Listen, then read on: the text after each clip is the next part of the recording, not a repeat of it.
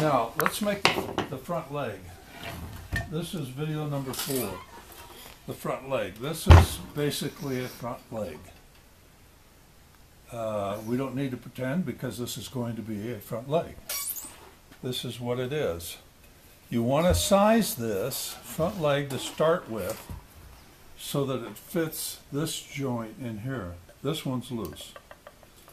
But when you make your cut, when the seat board is finished, you take your front leg and you size it right in there, which of course this one should be wider for this particular one. But that's how you do it. Put it in there. Now you can sneak up on, if you have a table saw and a good fence, you can sneak up on that cut.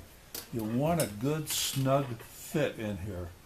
Once you get that snug fit, you locate the area that you're going to put, that it's going to go onto the seat, the center area that'll go onto the seat, like so.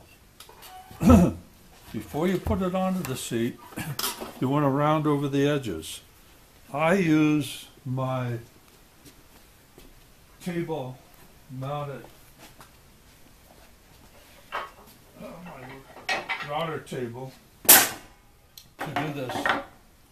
It's a round over in there, and I just run it. Now before there's a notch, run it over there and around both sides.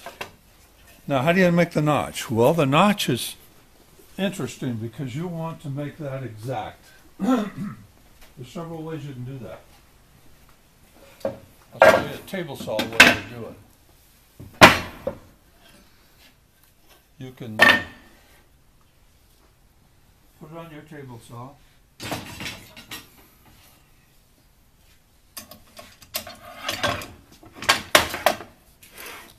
Bring your blade up to the right height, check your instructions, and cut it. Now, how wide is it going to be? Well, before you cut it, and before you make the total width, you take your calipers. Where are my calipers? Here they are. And you measure the tone.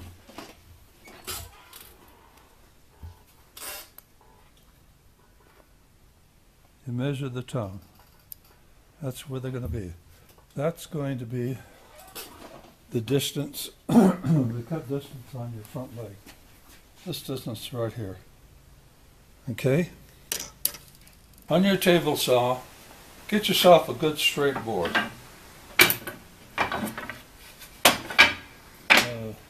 I don't use this table saw to cut this, but I want to show you how you can do it on a table saw. Get a nice straight board, clamp it to your T-square, and set your depth the way you want, and set your distance. Put a stop, clamp a stop on this end, and then take your calipers and measure this end, put a stop there where your calipers, where you're going to stop there. Okay, got me? And then you just keep going back and forth and waste it. Now, then turn it over, do it again, and turn it over and do it again. Now that's one way of doing it on the table saw. You've got to clean up that joint again, because if you're doing it like that, even if you use a dado blade, there's going to be some messy area in here. It'll be untrue. So you have to clean that up with a file or a chisel. Okay, then you got your notch. Now, if you're using your calipers right, you ought to have a perfect fit. It will fit. This portion will fit on the tongue just like it's supposed to. Obviously, this one doesn't. But this is simulated, so you understand what I'm talking about, okay? Now, if you can't do that on a table saw, I have a jig that I've used for years in this method. Again, I measure the tongue on the seat board, And what I do is set my jig, got a little wing nut here, and this jig slides back and forth, and I set my jig to that dimension. Oops, don't let it slip like that. I'm going fast because it's cold in this shop.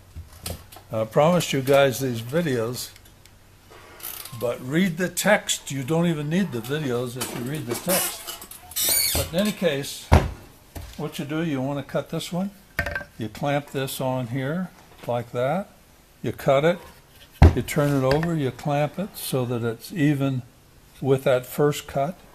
And this gadget's very handy to do that. You just put that on that cut. Keep it flush. Slip your jig right up to it. Clamp it. Make your second cut. And again this way. You can make one of these jigs very simple. If you're interested, let me know and I'll tell you how to do it. Now, once you've done that, you come down to this area of the chair that's going to be exposed. This is this is the seat. This is the leg. And you see all of this stuff in here? This stuff in here, let me turn it over. This is coming off so that it's even with this edge here. And this that sticks out, this will be cleaned up here. This edge will be taken off. So you mark your leg to this area here and cut it off on the bandsaw. Let's get it. Now, the top and the bottom of the leg has to be drilled with a 13 millimeter hole. And make sure you drill the proper side of the leg. That is the outside edge of the leg, not the inside, because you're eventually going to cut this portion off of the leg. And if you got a hole in there, it's going to be gone. So you make sure that your hole's on the outside. Read the instructions, it'll tell you about it. But put a 13 millimeter hole in there. So that's your front leg.